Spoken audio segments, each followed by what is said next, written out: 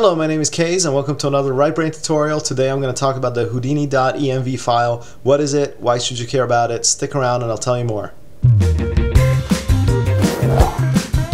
Alright, so let's jump right into it. What is a Houdini.env file and why should you care?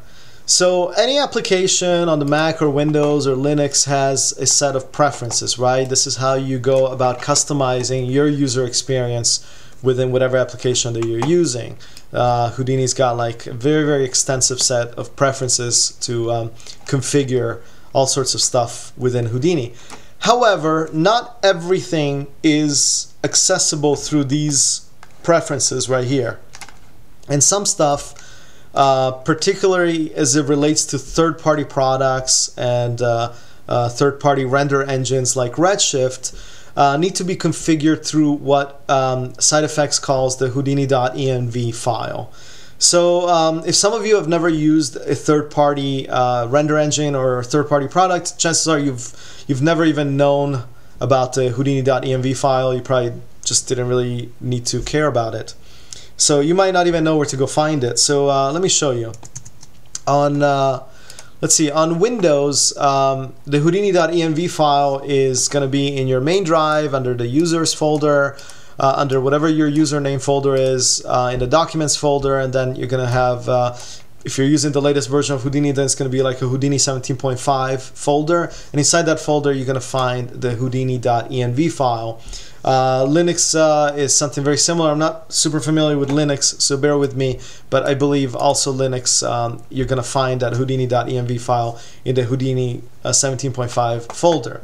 On the Mac, it's a little more complicated because, here I'll show you. On the Mac, you have to go in your user library folder, and the way that you access that folder is simply go into your Finder, click on the Go menu, and then hold down Option. You have to hold down Option because otherwise this library folder is not going to appear. So hold down Option, click on the library folder. This is going to send you right into the user library folder, not to be confused with the system library folder, which you definitely don't want to mess around with unless you know exactly what you're doing there. But this is the user library folder. And if you scroll down, go find your preferences folder inside your user library and scroll all the way down again in your preferences until you find a Houdini folder in here. So click on the Houdini folder. Now in my case I have like 3 different versions of Houdini, so you'll see like these 3 different folders right here. In your case you're probably just gonna have like this 17.5 folder, and inside this folder is where you're gonna find this Houdini.env file. Now, don't let the .env fool you. This is just a simple text file. That's all it is. And in order to open it, you can open it with any basic text editor, such as Simple Text on the Mac, Notepad on Windows. I mean, really, you know, whatever you prefer to use. I use this program called Text Wrangler. It's a free program made by the same guys, Bare Bones Software, to make the awesome BB edits. I just like it because when you're looking at anything that resembles code, it's just a little bit easier to, more organized to look at. But as I said, simple text will be just fine.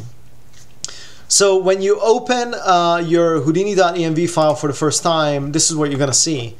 And this is just like some notes that whoever at SideFX created this, Houdini.env file sought to write in here. It's just kind of like, not quite instructions, more like just kind of little something to get you slightly familiarized with.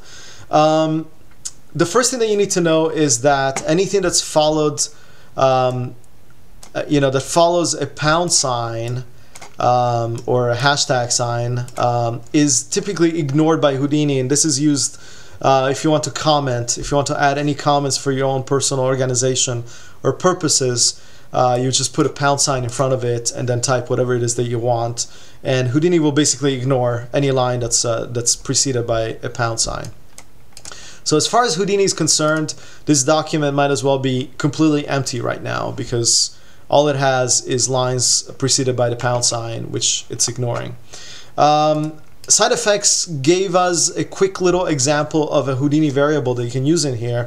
So if I delete this pound sign and save and then launch Houdini, now Houdini is actually gonna read this line right here, Houdini underscore no underscore splash equals 1.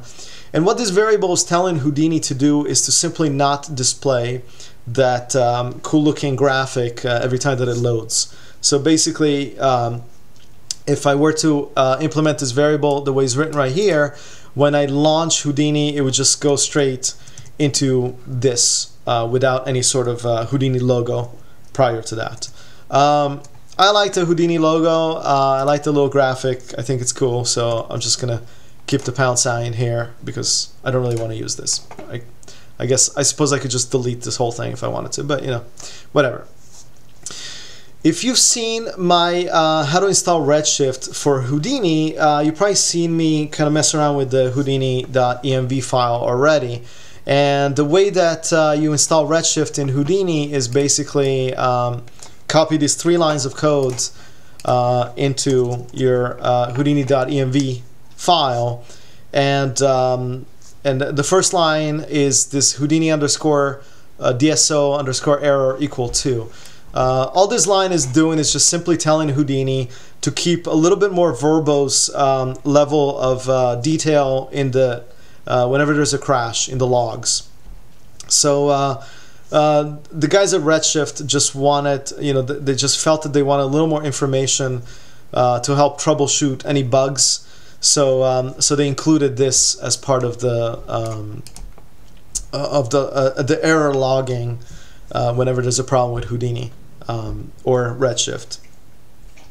So that's all this line does. The second line is just a path that is guiding, I'm assuming like Houdini to look at the applications folder where the main Redshift binary is, which would be in my applications folder and the Redshift folder in the bin folder.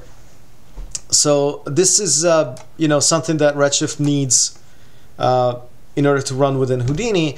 And then the other important line is this Houdini underscore path, and this is basically where you tell Houdini where to go find specifically the I guess plugin version of Redshift that you want to use. So in my case, it would be under the applications folder, under Redshift folder, Redshift for Houdini, and then I'm pointing it very specifically to this version of Redshift, which is the most up-to-date version that's compatible with Houdini 17.5. So so that's kind of like, you know, how do you this is how you install Redshift and get it to run within Houdini. Obviously, if you're on Windows, then some of these directories will be slightly different, but the idea is basically the same. So this is all fairly easy and simple, right? The problem comes in when you want to have access to other third-party products. Maybe you have like another maybe you have another rendering engine that you want to use within Houdini. Maybe you have another set of extensions or HDAs or some other additional functionality that you want Houdini to be aware of. So in a future tutorial, I'm going to talk about this really cool add-on for Houdini called Mops, or motion operators.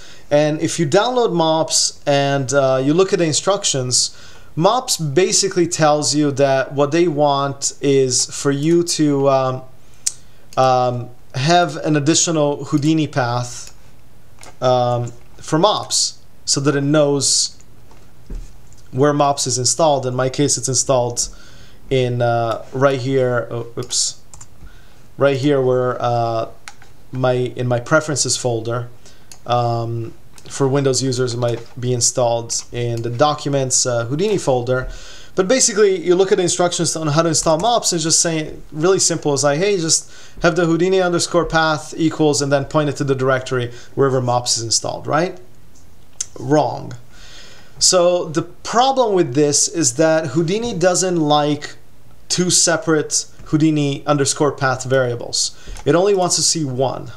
And my guess is that if I were to like save and launch Houdini, Houdini would probably like look at this first line, say, okay, got it, and then completely ignore the second line. So how do you do it? How do you add an additional third-party product and have Houdini recognize it? You know, only using one Houdini_path variable. So I'm just going to copy my directory right here. I'm just going to copy this. I'm going to delete this second Houdini_path because, as I said, we can only have one. And all you have to do is just simply paste it, you know, paste the directory under, you know, the Houdini_path. And at the end of the directory, in order to tell Houdini, hey, this is one thing, and then Redshift is something completely different, you just type a semicolon. And that's it. So I have, under the Houdini path, it's going to go under user case, library preferences, Houdini, 17.5 Mops. So it's going to load up whatever is in that folder. And then it's going to be like, oh, okay, wait a minute, there's something else here. There's application Redshift for Houdini, 17.5.229, and it's going to load up Redshift. And then you'll notice that there's this extra ampersand here, and all this means is basically telling Houdini and everything else that you normally load. So basically Mops, Redshift, and everything else. And that's kind of how you deal with multiple products that you want Houdini to have access to. So another example might be the Houdini Game Developer Toolkit, which is another really cool thing that I'm going to talk about in the future. And once again, like, I mean, let's see here. I have my Game Developer Toolset directory, and if I wanted to add it, I would just kind of click here under Houdini path, in between the quotes.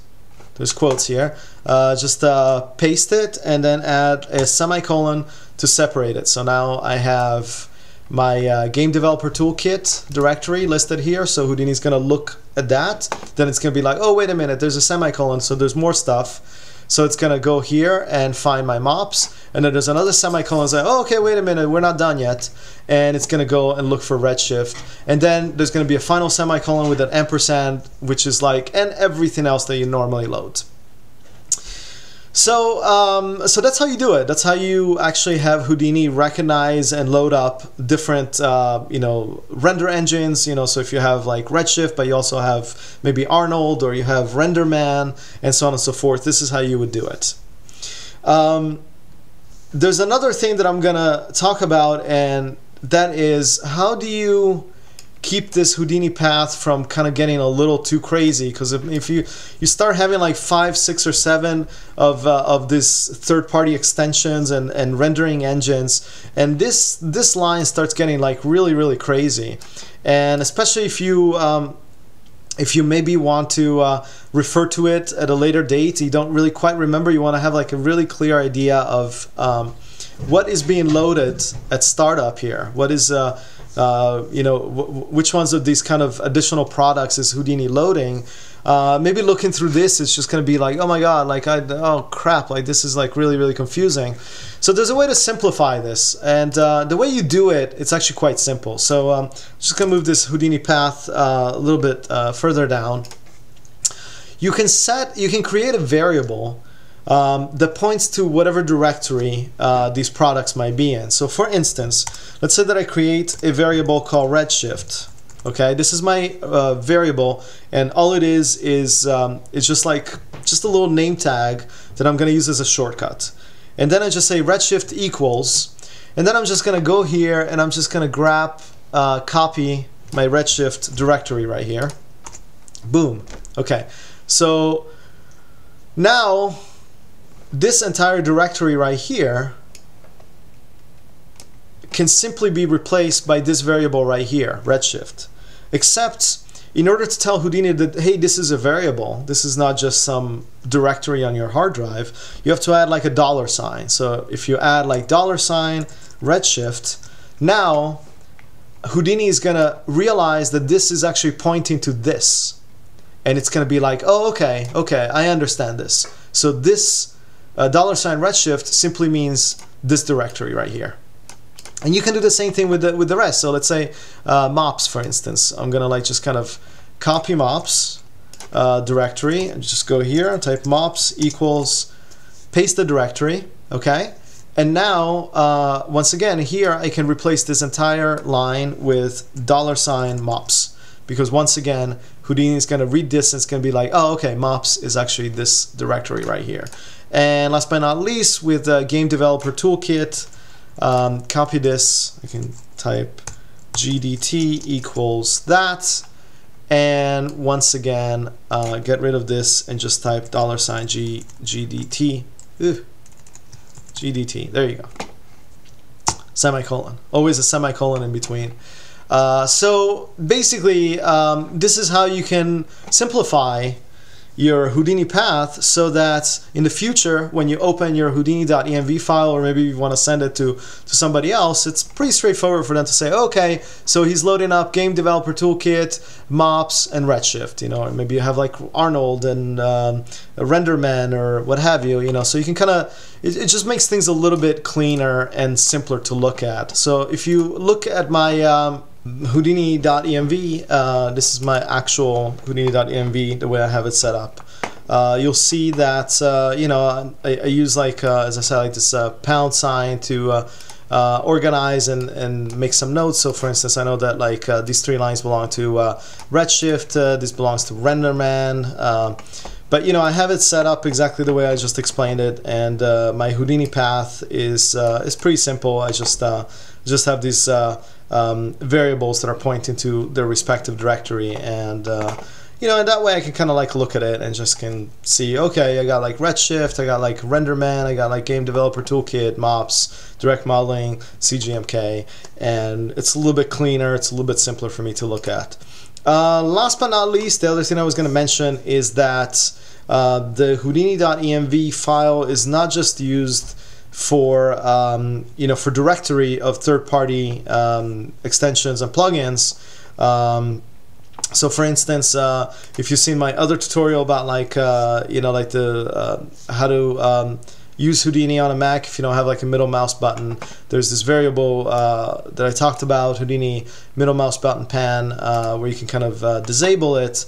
But there's a whole bunch of other variables that you can use, you know, that are documented. Actually, I'm going to post a link in below in the description of this video, and I'm just going to link to this page. And this page in the Houdini documentations has all sorts of lists of all the different various variables that you can kind of use, you know, within the Houdini.env file. So make sure you look at it, you know, if you're interested, and there might be some really cool function that once again you can't do through the Houdini preferences, but you might be able to do through the Houdini.env file. So anyway, I hope this was helpful. I hope that it's going to make your life a little bit easier, and I hope it kind of sheds a little bit of light over how to configure your Houdini.env file. If you like this tutorial, please hit like. If you didn't like it, I guess hit dislike, and subscribe, and there's going to be more tutorials coming. I'm going to try to be a lot better about it. I've been like so busy. But I'm going to try to have some additional new future tutorials where I'm going to talk about some of these additional really useful extensions that you can add to Houdini, like the Game Developer Toolkit or Mops or some of these other really cool stuff. So stay tuned, and thank you for watching.